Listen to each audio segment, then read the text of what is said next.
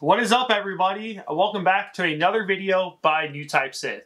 If you haven't already, please make sure to hit that subscribe button so you can be updated on more nerd news, lightsaber reviews, and much more. Today we're going to be having our first breakdown on the channel, and the reason being is because episode 6 of Book of Boba was just too good to be true. And if you haven't seen it already, I highly advise you stop watching this video right now because this entire video is spoilers. Every single thing on this video is a spoiler. So please, if you have not seen episode 6 of Book of Boba, I highly suggest stopping watching this and coming right back to it once you've watched that episode. Now that we've got that out of the way, I'm going to be doing a full breakdown on episode 6 of The Mandalorian. Ha! Just kidding. The Book of Boba, episode 6. And so many Easter eggs, so many characters that we never thought we'd see again, and some characters we never thought we'd ever see live action. So, strap in, make sure to hit that subscribe button, and let's review episode 6 of the Book of Boba. Alright, as we start episode 6 of the Book of Boba, first thing we run into is Cobb Vanth. He is the Marshal in the second season of Mandalorian, episode 1. First time we seen his appearance, he was holding Boba Fett's armor. Here we're obviously seeing some of the pikes going through his town, and obviously Spice isn't cool going through his town. And the name chapter from the desert, really thought it was going to be about Cobb Vanth, but obviously we'll be seeing some other things. Now we'll be seeing Mando. He's coming through looking for Grogu. Honestly, as soon as we got to this point in the episode, even though we were literally less than 4 minutes in, I was losing my mind. I knew they told us last week, you know, hey, I'm gonna go visit a little friend. Did not expect that. And then we were treated with R2-D2, and just so many of these scenes, like just even him landing the N1 starfighter, just reminds me of the prequels so much. So many cool Easter eggs. Here we see a really cool looking droid carrying some rocks. If you couldn't tell already by just seeing that image, you already know what that is. Pretty awesome seeing the Jedi Temple being built, obviously before he starts his school, which we've seen in the sequel movies. Obviously that was a total disaster. This is one of the funniest scenes, honestly, in the entire episode. It's the little droids make a bench for Mando so he can wait for whatever comes next, either if it's going to be Luke, Grogu, or even if he's waiting for nothing. Such an awesome scene seeing all these things together, especially the robots building, once again, the Jedi Temple, everything involved around it, and the planet itself. It's just, it's crazy. That they're in Octo, or Octu, however they say this planet's name.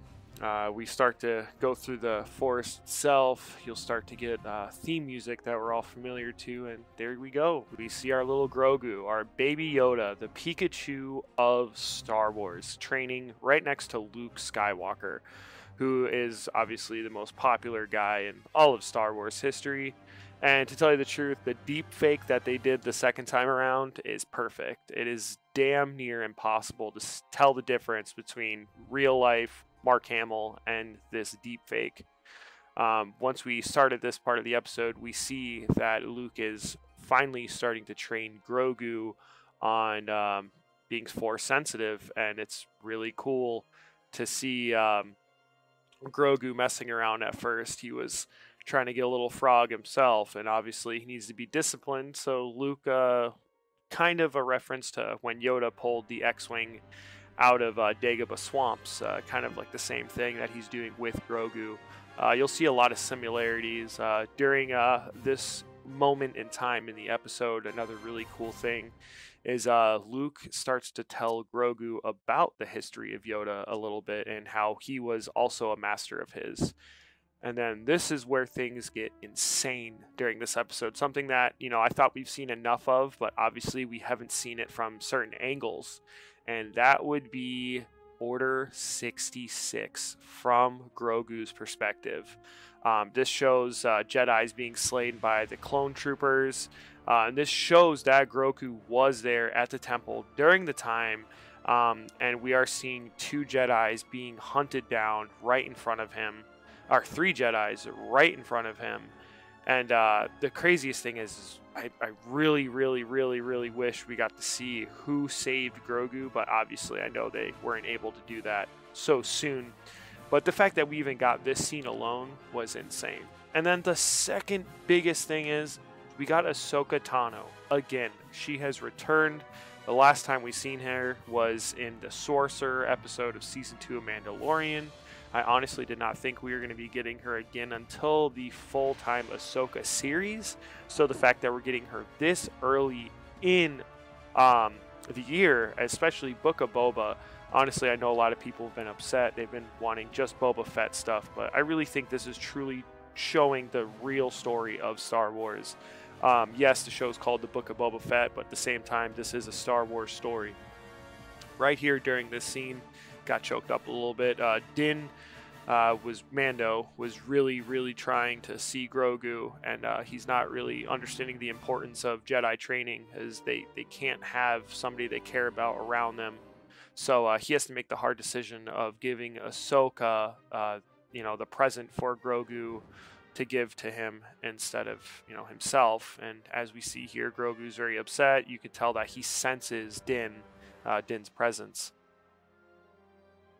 Really cool nod is this part right here. Luke can see that Grogu's a little upset, so he takes him on a little bit of a training exercise. And this right here is so cool. This is just showing the same training that he did with Yoda on Dagobah. All the flips, twirls, jumps, just everything is just such an awesome nod at that movie. And the fact that we're getting a little glimpse of it here in 2022, all these years later, is just fantastic. As we're progressing through this episode, you think we've already seen enough, and then boom, we get to see Luke with his thin neck lightsaber, which is so amazing. Episode 6, that lightsaber was so iconic, so the fact that we get to see it so many times now again in 2022, even though we got to see it in 2021 with Mandalorian Season 2.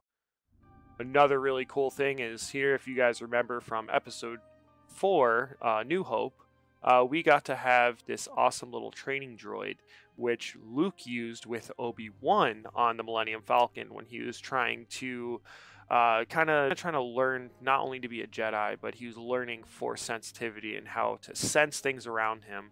And quickly, Grogu started to master these techniques, and you could already see him jumping around doing flips when halfway through the episode, the little dude can barely walk through the woods, and now he's doing backflips looking like little baby Yoda himself.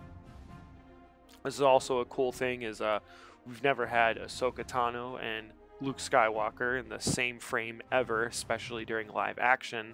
So the fact that we both get to see them in their full-fledged badass forms, it was honestly just spectacular to see it. Really cool that we get to see Luke Skywalker and Ahsoka Tano in the same exact scene is just insane. I never thought we'd ever get anything like that. Ahsoka likes to tell Luke he's just like his father, which is such a cool thing. Obviously, Ahsoka training under her father, Anakin Skywalker, which is now Darth Vader, is just so cool. Jumping back into the Book of Boba part of the episode, finally Din is returning back to Tatooine after giving little Grogu the armor that he had made for him in episode 5. We see here Fennec Shand, Kasantin, and Boba Fett and, the whole cyborg crew. Everybody's sitting around the table trying to plan what they're going to be doing for the next step of war, or how they're going to start this war with the Pikes itself. At this point in the series, I really have no idea what was going on as far as the war. I mean, we have one episode left. We had probably about 10 to 15 minutes left of this episode, and I didn't know if all-out war was about to start right here and then. And then Boba said, hey, if we need an army or we need some foot soldiers, I think I got some. So he goes to see Cobb Vanth again. And when he goes to see him, he, explains to him his town is just as much in danger as Mos Eisley is, and everywhere else. And the whole Tatooine planet itself is going to be taken by the Pikes itself. So he tries to get him to come on his side. And obviously Cobb is, thinking about it. So in this part right here, he's telling the bartender, hey, you got to go rally up the troops. I need to talk to everybody. And then the craziest thing Star Wars could have possibly done to us, and this is by far my favorite scene of this entire episode. If you don't know who the silhouette of that is walking in the desert, you obviously haven't seen the Clone Wars series. This is one of the most badass villains in all of Star Wars. Not just Star Wars, just in general. Like, the sickest bounty hunter. I feel like he honestly makes Boba Fett not look as badass as a bounty hunter. And it is the infamous Cad Bane. And if you don't know who that is, you need to stop watching this right now. Go watch the Clone Wars, all the seasons, Bad Batch. I mean, this guy has been one of the most ruthless villains in all of the Star Wars animated series. And seeing him here in live action was something I never thought I'd see. I mean, just seeing him in person, he's menacing. He's terrifying. He has the same voice as the voice actors. And he is just 100% bad ass. This guy is not playing around. Every time we have seen him in any episode, Cad does not play around. He is quick to just make, any judgment he needs to. He kills his target and he gets his money and gets his pay and gets out. So the fact that we see him here warning Cobb about Boba Fett, telling him to stay out of it, I will pay you more than what Boba is planning on paying you to just stay out of it, tells me that we're going to have an all-out war. Episode 7, the finale of this show, is going to be absolutely insane. I mean, Cobb Vanth, Chrysanthemum, Mando, you got the Pikes. I mean, dude, are we going to get Crimson Dawn? What else are we going to get in episode 7? At this point, I don't know what else they can't give us. I mean, we've had Luke, Grogu, and now, once again, Cad Bane. We are getting the Clone Wars. We're getting lore that we never thought we'd get to. I mean, this is just insane. I mean, I'm please, make sure to comment below if you guys, are enjoying this, if you were excited to see Cad Bane. I think as far as seeing Ahsoka and Luke, those are big shocks for me. But seeing Cad, I know I've repeated myself like 7 times, but this is insane. Now, him and Cobb are about to do the whole, Western standoff. Who's the toughest cowboy in town? They do a quick draw. Obviously, you got to watch the entire episode. I'm not going to, spoil it by having the scenes. But obviously, if you're seeing Cad walk away, you already know how things turned out. So then we're going back to the cantina. We have the Pikes going to hang out. They're bringing, some sort of gift with them. They've asked, hey, can we take your helmets to clean? They said no. And then all of a sudden, Pikes just randomly leave. And you could tell everybody's a little bit suspicious. And boom, the worst case scenario happened. Obviously, they put a hit for Boba. They're letting him know what's going on. And at the very last part of this episode, we got Luke and Grogu again. I thought we were honestly done seeing them. And boom, here we go. Have Luke showing the armor that Din had made for little Grogu. And look at that chainmail, just like we all thought. That's amazing. The closest thing little dude can get to Mandalorian armor. And then Luke says, you know what? I have something even better for you. And if you guys don't know whose lightsaber that is Yoda's. That is Master Yoda's lightsaber. Okay, that did not ever think we were supposed to see that again. In Legends comics, that thing's supposed to be blown up into thousands of pieces. So they obviously threw that one right out the window. Also, thanks to Carter Blue Mamba for teaching me that little fact.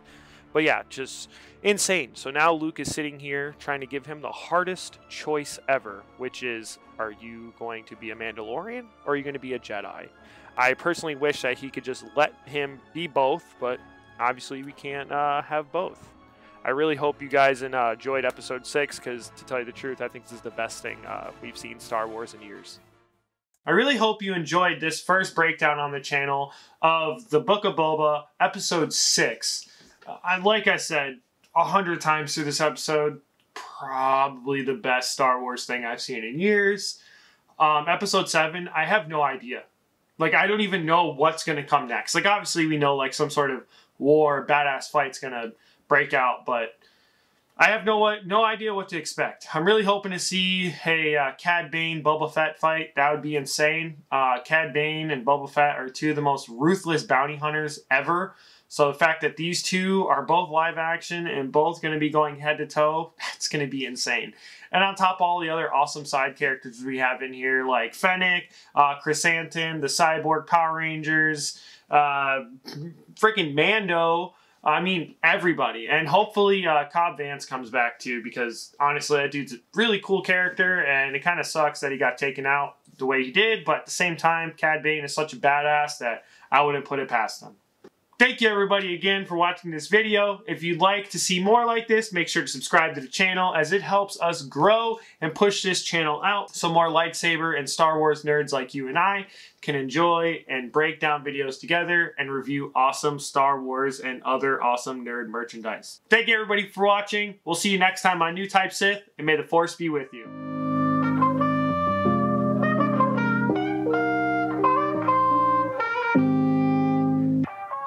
This is the way.